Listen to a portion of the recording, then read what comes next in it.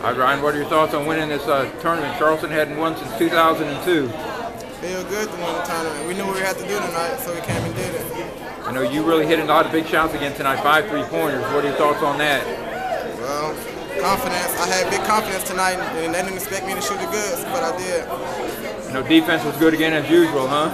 Yeah, we play defense every day in practice. That's what we work on. So we're a good defensive team.